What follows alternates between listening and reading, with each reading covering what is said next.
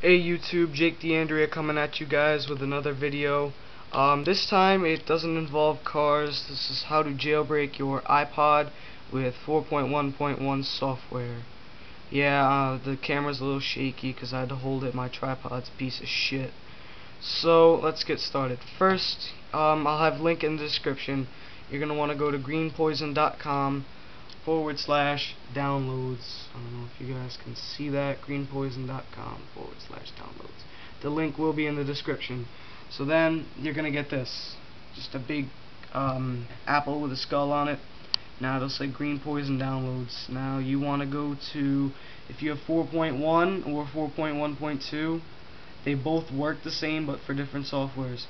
So if you have 4.0, I recommend you upgrade to 4.1, which is RC4.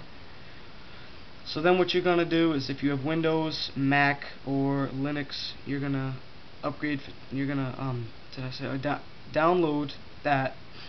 So then you set it up, and I recommend downloading it to your desktop. Mine is already in this handy little folder because I jailbreak all my friends' iPods. So what you want to do is just double tap that and click run. And I don't know if yours gives you this Apple TV. Unless you're jailbreaking an Apple TV, just click no. So it'll say prepare to jailbreak DFU. So what we're just gonna do is leave that sitting there on your desktop. So see, you gotta make sure, guys, because this will sometimes X out iTunes. So you have to make sure you open that first, then iTunes. So just give me a second here, guys. I forgot to get my iPod. Let me go get my iPod. Now my iPod is pre-jailbroken, and I'm not gonna re-jailbreak it just for some stupid video. But as you can see, so my iPod is 4.1.1 software, which is the software where it still doesn't allow you to put your own. It lets you put your own lock screen, but this is a custom winterboard theme. As you can see, I have a little Ferrari logo in the corner there. Alright, whatever. So what you guys want to do next is take your iPod and plug it into your computer.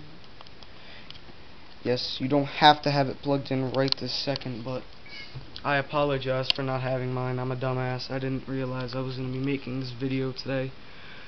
Anyway, so once you have it plugged in, it'll come up. So just double click it, and then you're gonna want to put your iPod in oh shit, no, I don't want to sync. No, I don't want to sync. God damn it. Alright, so if it says sync, just exit out. So see, mine has an update for mine does not have an update yet. So you don't want to click restore. That's only if your iPod gets all fucked up, which it won't with this jailbreak, I promise. I've done it with, you know, all of people I know who have Apple devices. Alright, so what you want to do now is put your iPod into DFU mode. So how you do that is you go hold the home button and the power button for 10 seconds. So this will come up, slide the power off, it'll go blank. Just keep holding for a couple more seconds. Now let go and hold your home button. Now you'll know when you get DFU mode because the screen will be black, completely black, nothing comes up. But on iTunes, it'll say right there, iTunes has detected an iPod is in recovery mode, you must restore it. Ignore that. We just needed iTunes to tell us that it's in recovery mode, so you can leave iTunes open. So what you want to do now is prepare to jailbreak. Now it'll say ready to jailbreak. I'm not going to click jailbreak, but once you guys click jailbreak, it's all going to be done for you right there. It'll load. The screen will be black and some white lettering will pop up. That's perfectly normal. And once it loads up, you'll get an app called Loader. And once you get it, just download Cydia, and you can do it right from your iPod, guys.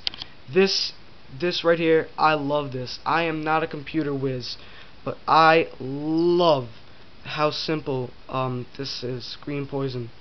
So anyway, guys, link is in the description.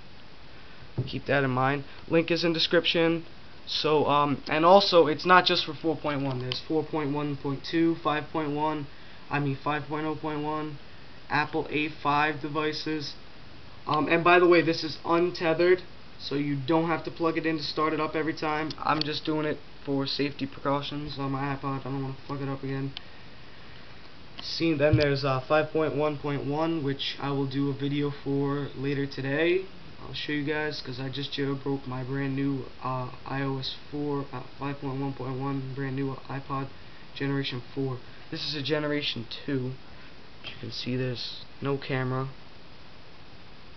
anywhere. Alright guys, so any questions, link is in the description. I've said it 100 times, link is in the description. If you have any questions, feel free to comment about it, and I'll make a video, a help video. If there's too many people who can't get it, I'll make a help video. And if it comes to worst, I'm actually going to set up an eBay account and do jailbreaking for your iPod. You of course have to pay for shipping, but